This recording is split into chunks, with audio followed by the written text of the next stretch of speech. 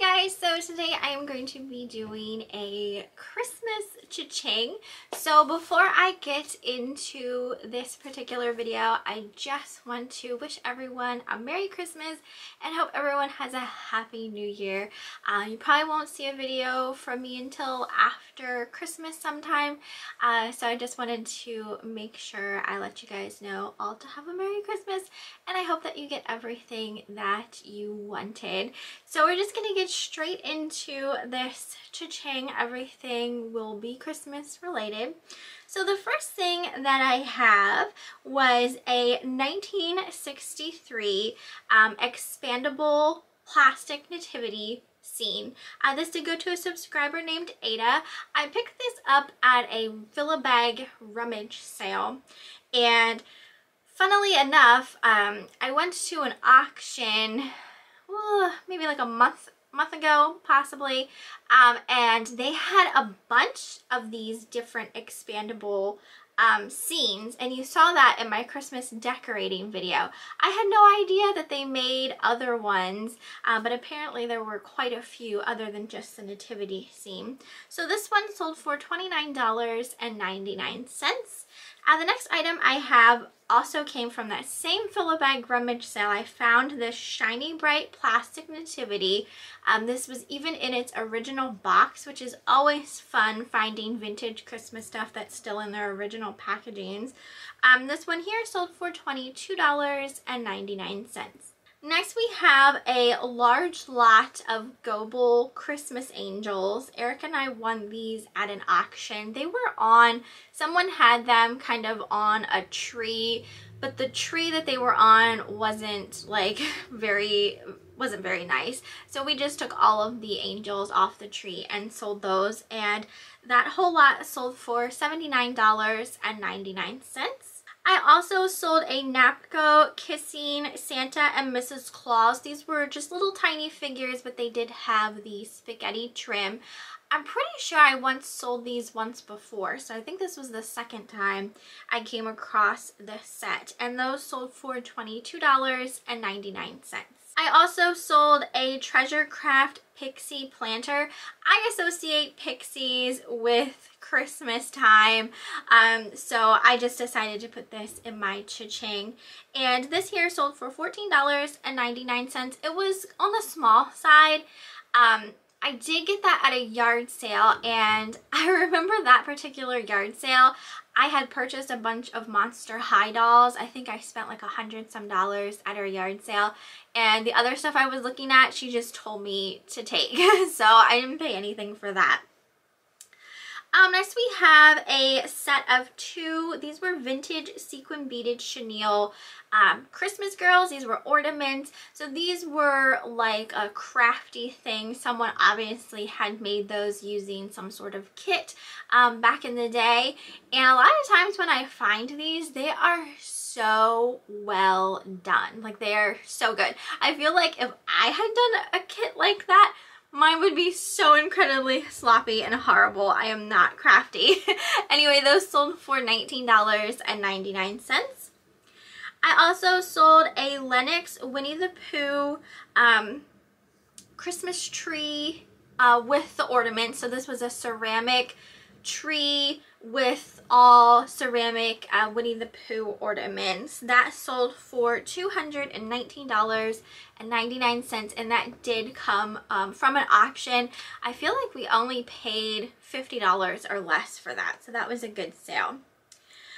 Next we have an Old World Christmas blown glass ornament of Our Lady of Guadalupe. That sold for $14.99. I feel like that either came from a Fill-A-Bag rummage sale or potentially a yard sale. This next item I did put in my Christmas cha-ching because my thoughts behind it were like maybe someone was going to use it as like Christmas decor, but this was for a vintage from 1935 Flotex snowman antifreeze. It was a tin can in absolutely beautiful condition. Like, the graphics on it were still really nice, and Eric and I found that at a yard sale. I think we paid $5 for it, and it sold for $153.66. I also sold a gourd. You guys know I like picking up gourds. Well, I do sell them occasionally. Not all of them go. But this one was for a red elf gourd that sold for $17.99. And I think I picked, it was a set of 3 of those. And I think I got them at a yard sale. This next item also came from a yard sale. This was by a company called Grandin Road. His name was Morton Moose. He was a large Christmas themed figure. I had sold a, was it a camel or a llama already, like a while back it was. That sold for $89.99. And again, I think he was like maybe $5. So I think I paid $10 for the pair. Maybe it was $20 for a pair, so maybe I paid $10 for him, but I know it wasn't a whole lot. I also sold a wooden German revolving nativity wood music box. This was absolutely gorgeous, very well made. This came from a auction. It was in a lot of some other stuff that I had won. This was a while back. This did take a little while to sell, but I did have it priced kind of high because it was just really, really, really nicely made. That did sell for $79.99. I sold another Christmas ornament. This one was by a company called Silver Street, and it was a police officer. This was so detailed. Like, it had all of these little charms hanging off of it, like police related charms. It was just really, really detailed. I loved the look of that. That sold for $14.99. And again, I'm thinking that came from a fill-a-bag rummage sale. I also sold a Mr. Christmas Santa's marching band that sold for $39.99. Eric won that at an auction. I think he paid $10 for it. Let's see, we also got another German piece. This was for a wooden German waiter or bartender incense smoker that sold for $69.99. I had gotten a bunch of these at an auction, but I do sometimes randomly find them at yard sales, so I can't remember if this one was from the auction or yard sale. I feel like this one was from a yard sale. I also sold a red cardinal bird cloisonne ornament for $25.99. I'm pretty sure this was just like a random box lot piece that I won at an auction. A lot of the times I mention like random box lot trays and stuff like that, and I think next time I win like a box lot or a tray of something at the auction, I think I might do a video showing you guys, like going through it, like before I even list any of it. I don't know, I thought that would be kind of fun just to go through it, because I have a lot of fun going through them, because usually there's only like 1 or 2 things I want out of the whole box or tray, and then sometimes I list some of the other stuff, and like that stuff will sell before the things that I purchased the box for. So I thought it would be fun to go through some of them. You'll have to let me know what you think about that down in the comments. Next item we have was a Limax Village piece set. This one was called the Hamilton Ale House. That sold for $49.99, and that did come from an auction. I also sold a Longaberger Christmas Traditions. I had this listed as a tissue basket because the person who originally had it was using it as a tissue basket. It had just like a big pile of tissues laying on the inside, and then like the tissues coming from the top. I think the original purpose of this basket was to hold like Christmas ribbons and stuff like that, so the ribbons would come out of the top. But this person was using it as a tissue box, and Longaberger tissue boxes can sell pretty well. So I listed it as a tissue box as well, and it sold for $49.99, and that did come from an auction. I'd say I paid $10 for that. I sold a Department 56 Christmas Story joke shop. So this was another Village piece. This is just insane. These, like when they first came out, like you could buy them for like $20 or less, and they are worth so much money right now. People definitely love to collect Christmas villages, and some like themed Christmas villages can sell So good. A Christmas Story is definitely one of those.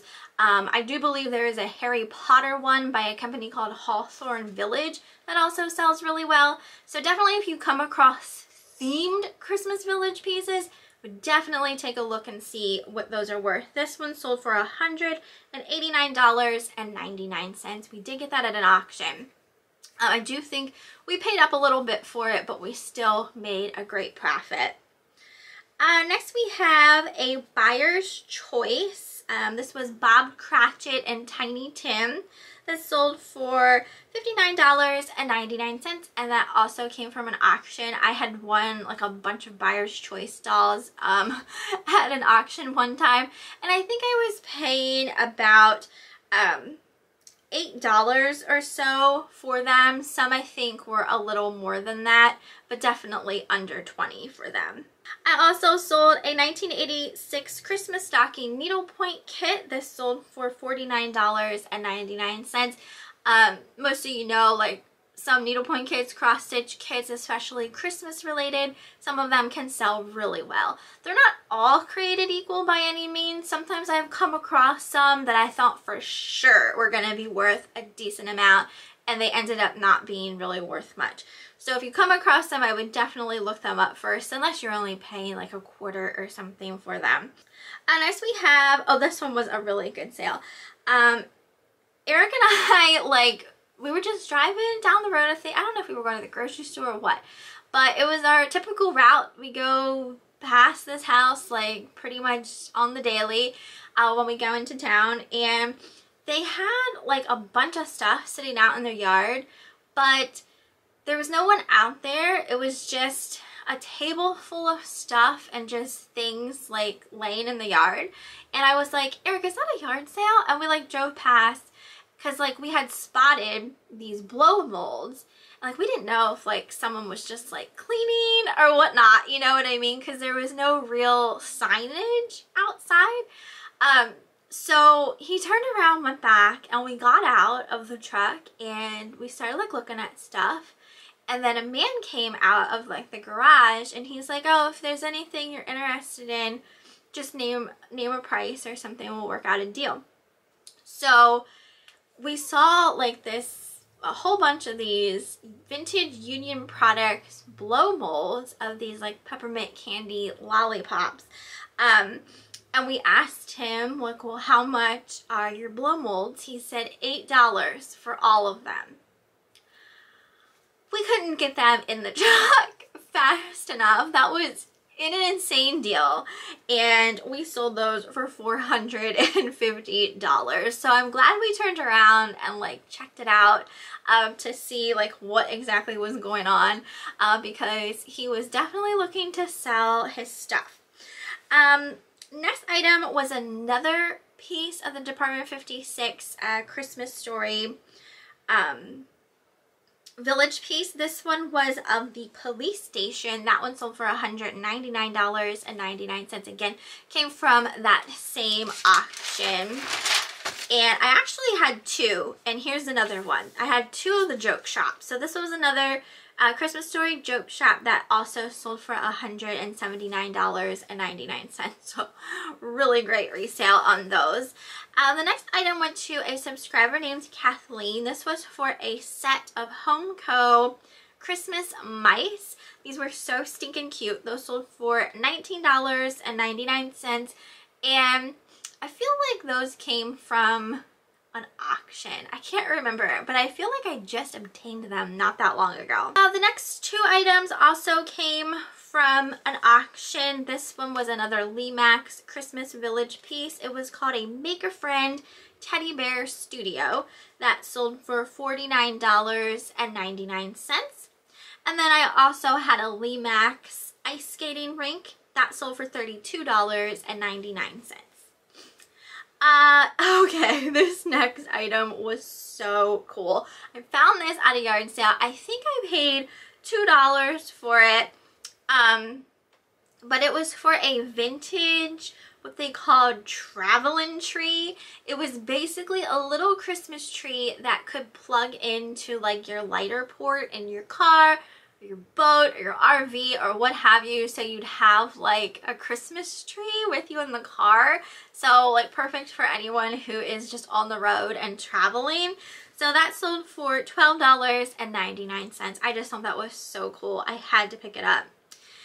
Next item was for a lot of 2 vintage mini bottle brush trees. These also had like little fruits in them.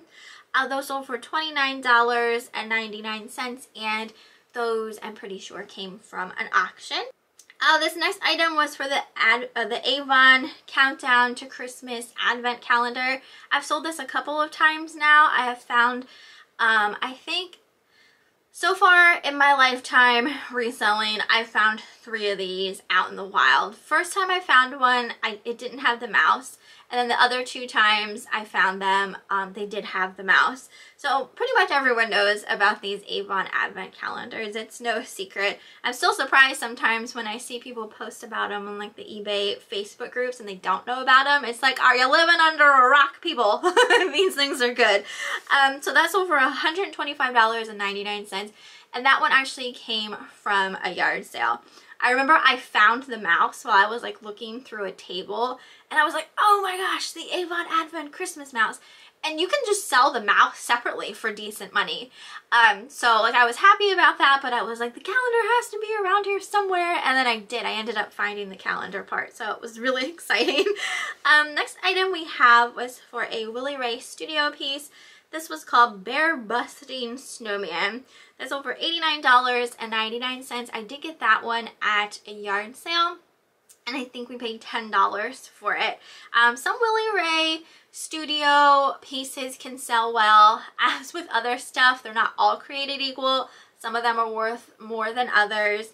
And a lot of the times when I do sell Willie Ray Studio specifically, a lot of them go overseas. Like, I guess it's harder for them to, you know, obtain them.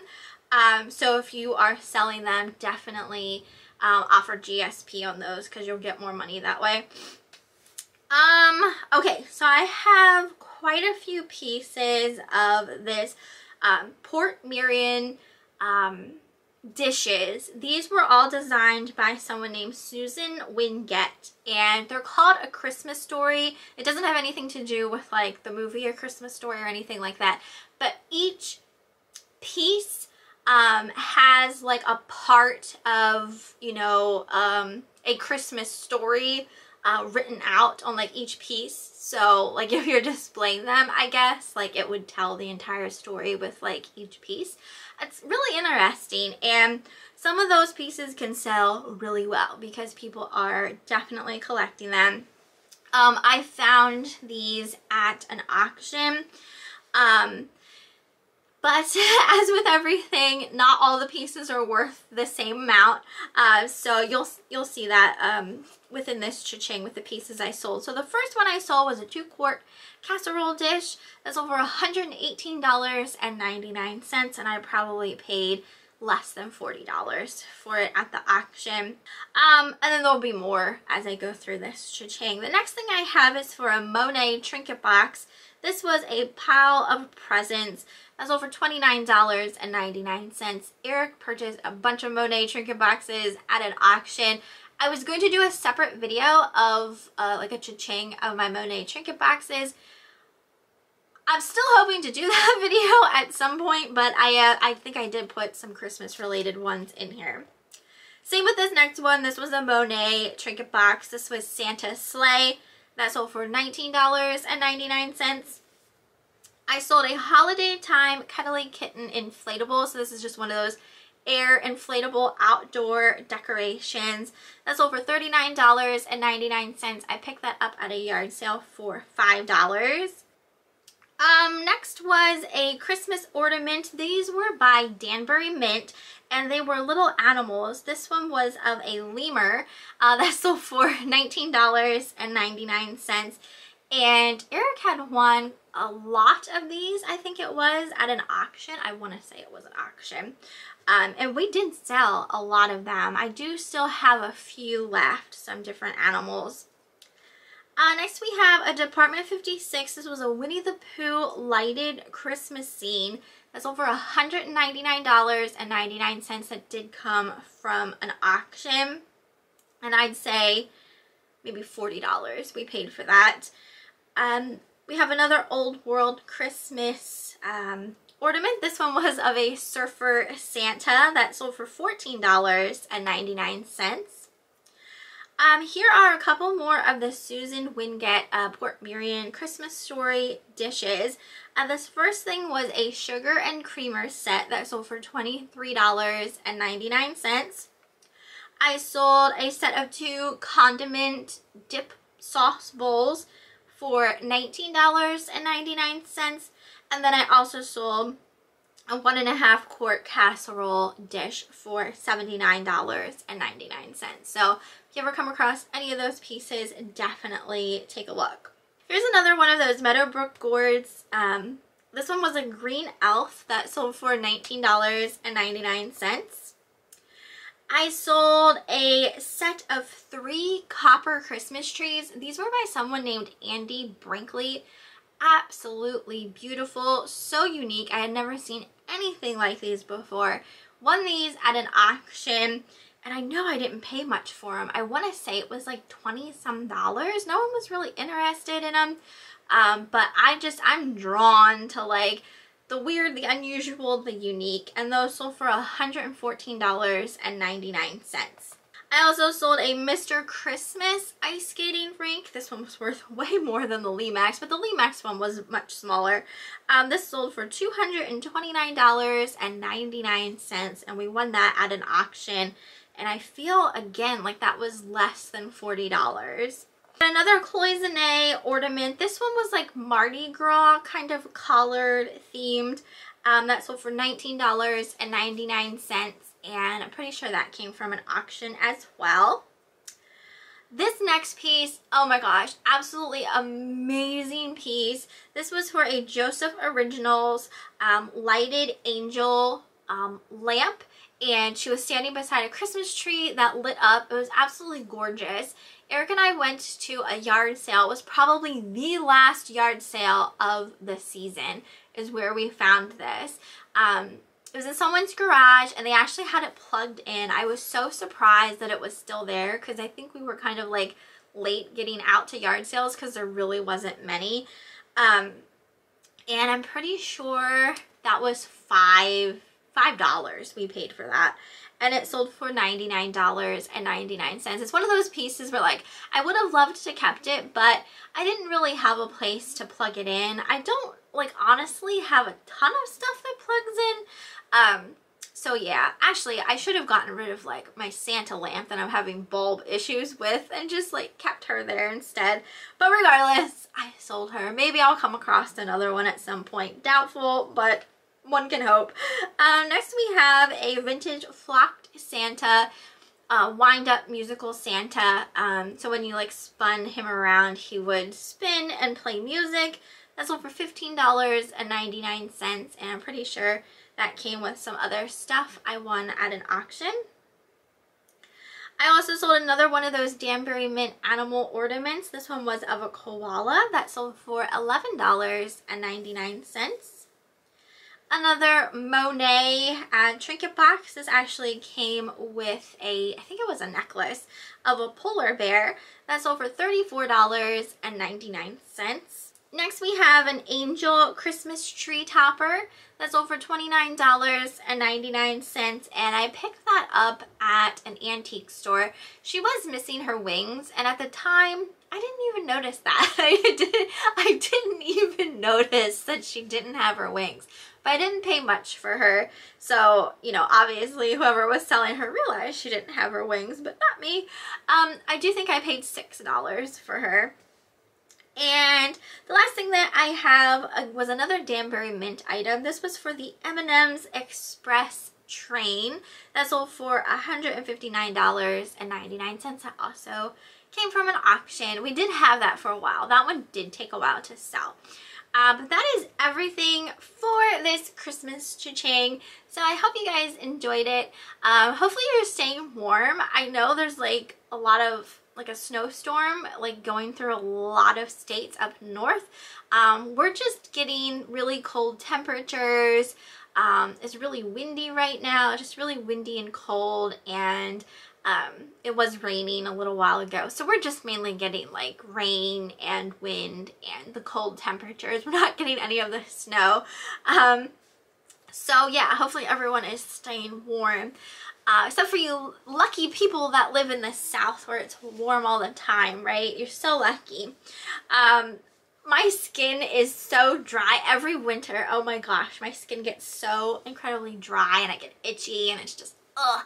But there is something really nice about the winter and when it does snow, just how peaceful and calm and relaxing it is outside when you don't have to go anywhere, when you're just stuck inside and can just relax, and it's just, there's something magical about it. So I do like when we get snow, but I don't want a whole lot of snow. But yeah, I hope you guys enjoyed this one. You'll have to let me know what you thought down in the comments, how sales have been for you through you know, the Christmas rush and everything like that. I feel like I didn't really have many post office issues this year. I feel like most post offices and distribution centers seem to have been on top of their game. Like, I didn't really have any problems with late packages and stuff not arriving or anything like that. So knock on wood.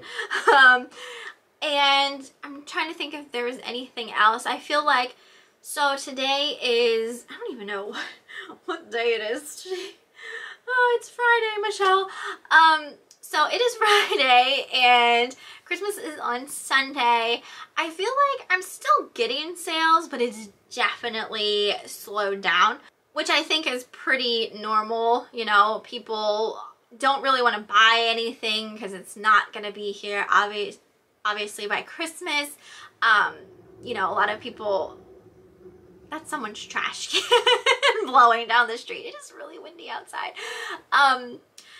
Anyway, what was I talking about? Oh, just things not arriving before Christmas, and you know, everyone already spent a lot of money. So I do feel like it'll start kicking back up after Christmas. You know, people will have gotten gift cards to spend and that type of thing. So I'm not concerned. I am kind of taking a slight little, I wouldn't say break from eBay, but I haven't been listing as much lately. I've just been, you know, relaxing and enjoying my little bit of Christmas break. So I'll probably list a couple of things today, and then tomorrow and on Christmas I'm just not doing anything as far as eBay is related. So yeah, I hope you guys enjoyed this one. Let me know what you thought down in the comments, and Merry Christmas.